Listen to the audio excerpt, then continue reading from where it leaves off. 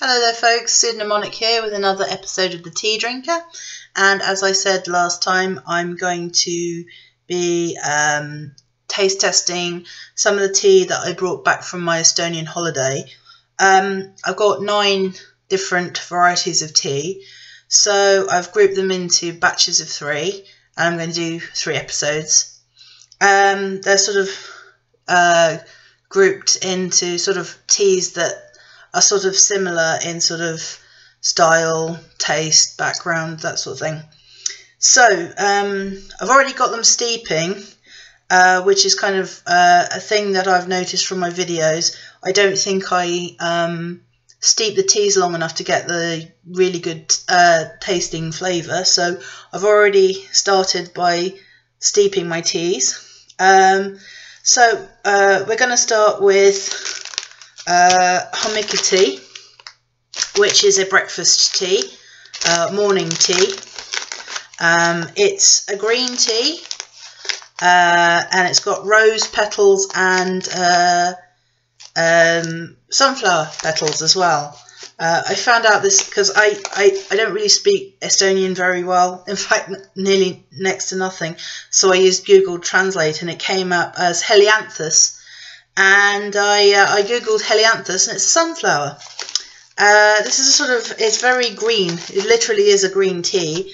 If I just show you, can you see that? It's got flower petals and stuff in it. Okay, and it's a very fruity, very floral scented tea. So, so I've got my Royal Dalton here and my tea strainer. And got this little cup here. You just, if I just tilt it very carefully, you can see the breakfast tea. It's kind of a green colour, and there's lots of bits of petals and bits of the tea as well. And yes, it is. It's very, very fruity scented. So okay, we're going to carefully pour just a little bit of the tea in here. Try not to spill it a bit. Okay. Okay, I've got tissue here. There we go. So, okay. Got that out of it. Okay. So once you've strained it, it's kind of a pale yellow colour. And yep, it's quite fruity. Let's have a taste.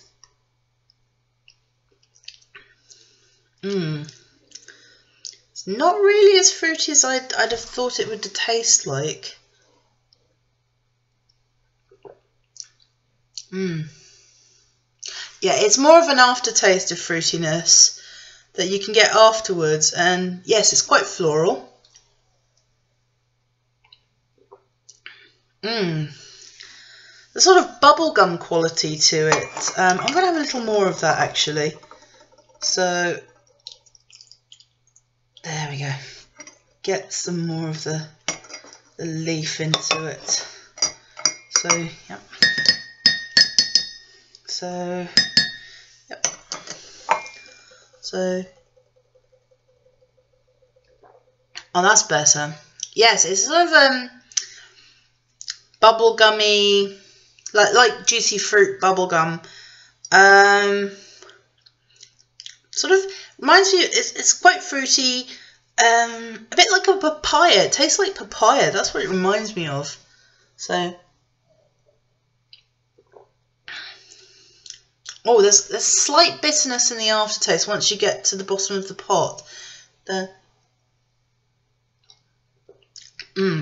That's a good cup of tea. Would I drink this in the morning? Probably not. I'll probably stick to my Earl Grey, but as an occasional sort of treat, I love that. So I'm just going to clean out my cup. Give that a swirl. And where's my strainer? So just clean my strainer a bit as well.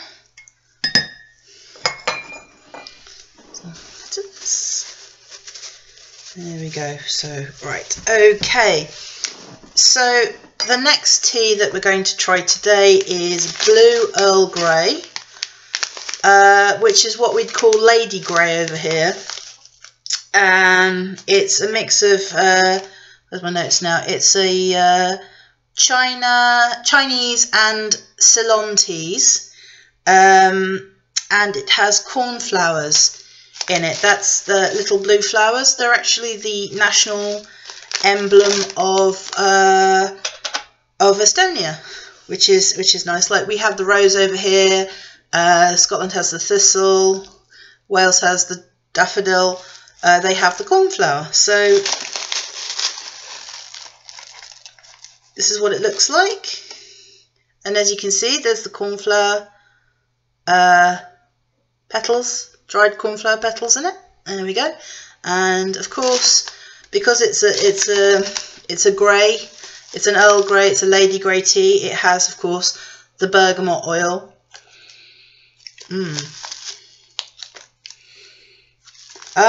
This isn't so floral as the morning tea. It's quite sort of musty. I can't really get the sort of cornflower aspect of it, but I'm beginning to get a little bit of citrus notes as well, which is quite common in a grey tea. So I've got it here. This is sort of a very dark brown colour, as you can see. It's been steeping quite a while now. So let's try this.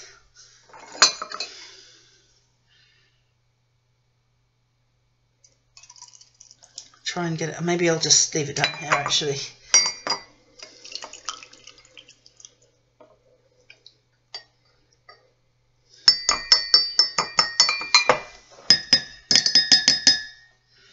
Okay, so that's kind of dark, if you can see.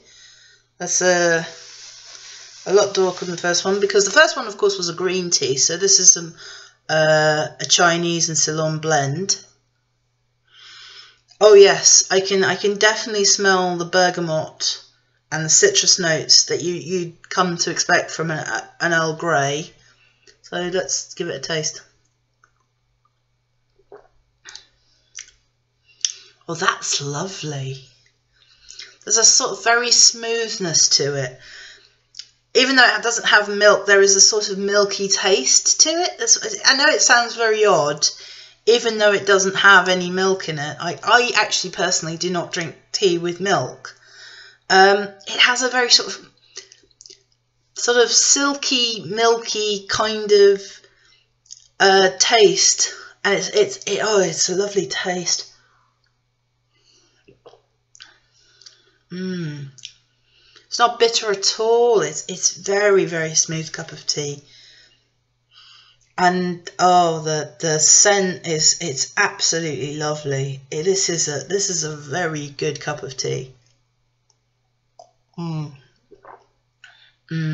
That is absolutely lovely.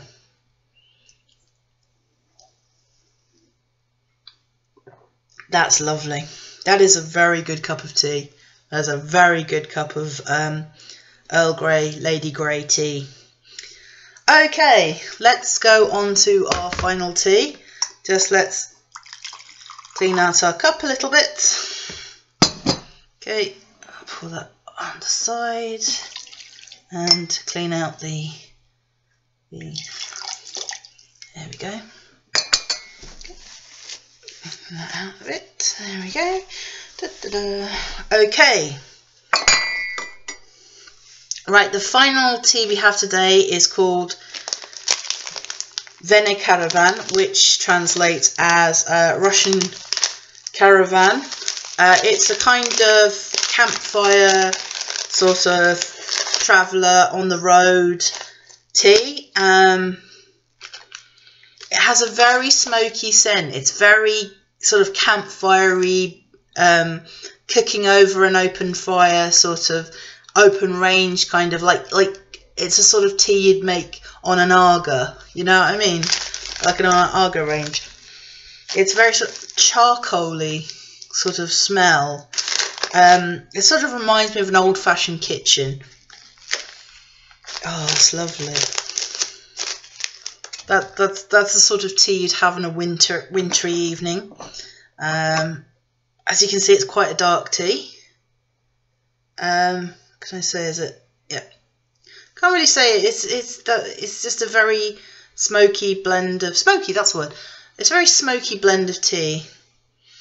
And yes, after it's been steeping, you still get that sort of charcoaly scent from it. Okay, so let's give this a taste. Okay.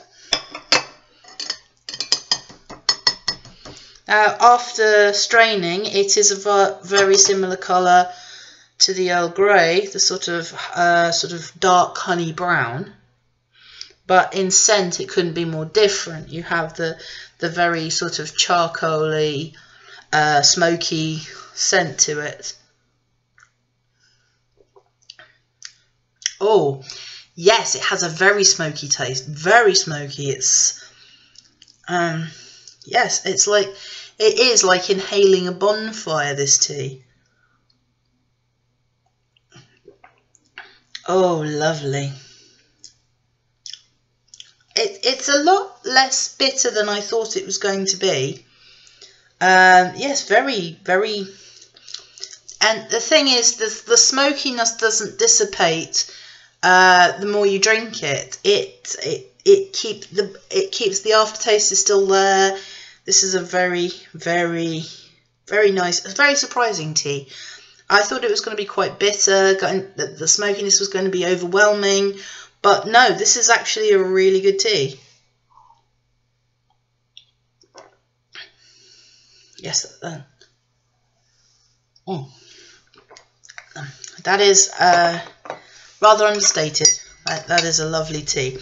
So that concludes part 1 of my Estonian tea odyssey. So where I got these from was a place called Kovieri. It's in Olevmägi 11, which is near St. Olaf's Church in the old town of Tallinn. So if you're ever in Tallinn, go to the old town and you know, pick up some tea there. I spent 18 euros there because I really love my tea. So that's it for today, folks. I'll see you in the next video, and in the meantime, keep drinking tea.